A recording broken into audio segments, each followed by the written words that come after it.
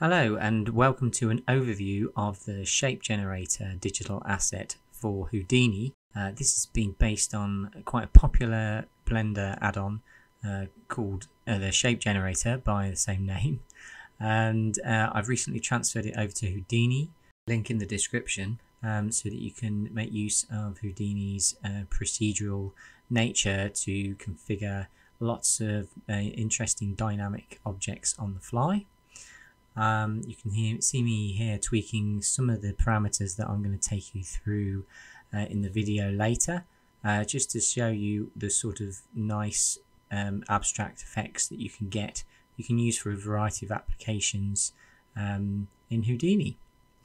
So installing the digital asset is like any other Houdini digital asset. You can either install it in the default directory there, or you can install it by clicking import and then down into Houdini digital asset and selecting the Houdini file there and clicking either install and create or install.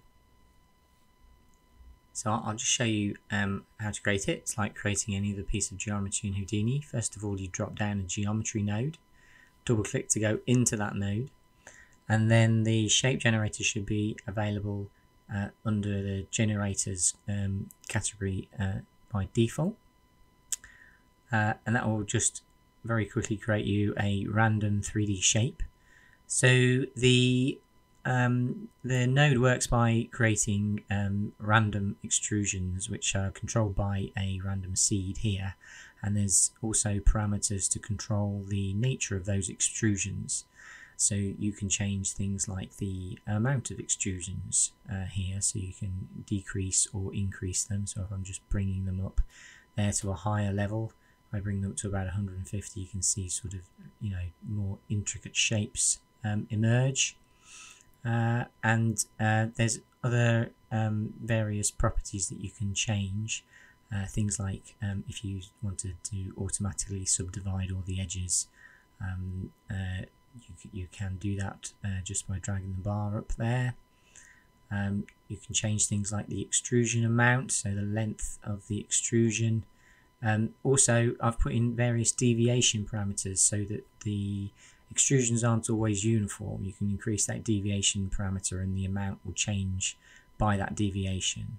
Here I'm changing things like the tapering of the extrusion so that you can get sort of more sharper extrusion effects if you want, and you can also kind of deviate the variation of that, and that deviation will be controlled by the random seed.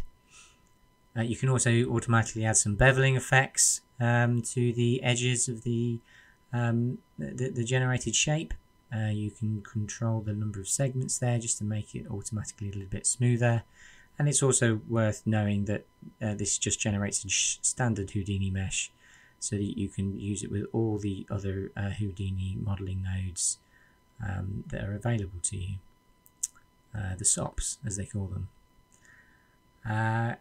Here I'm just tweaking the bevel a little bit more just to tidy it up. There's also some automatic mirroring and effects that you can do, so you can get more symmetrical shapes. And nothing's stopping you going back and tweaking parameters as Houdini does let you do that. So I'll switch off some of those mirrors now. Some of the other parameters that you can use are things like weighting the direction of the extrusion. So by default it will just kind of choose any direction in the X, Y or Z axis. But you can change the weighting so that, say for instance here, it's only going in the Z direction, so that you can sort of control the direction of the shape, so you can get kind of sort of longer objects or pointier objects. And again, go back and changing some of the tapering options gives you quite a range of different shapes that you can create.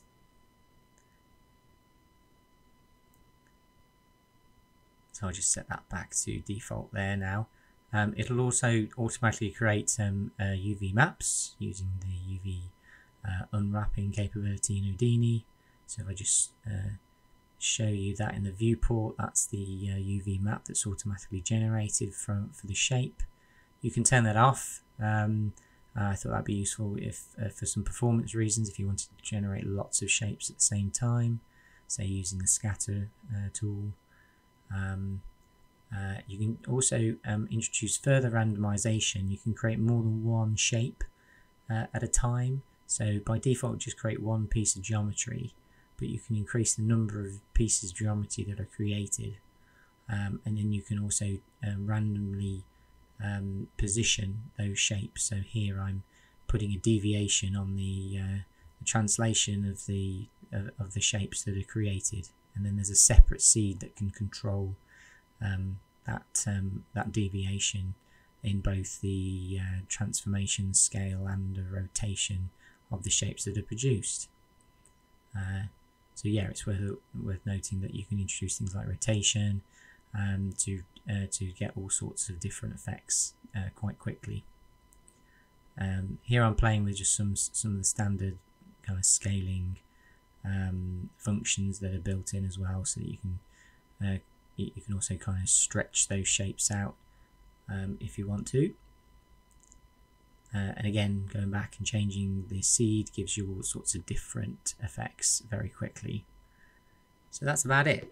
And if you have any further questions or comments or suggestions for improvements, do let me know. I hope you find it useful.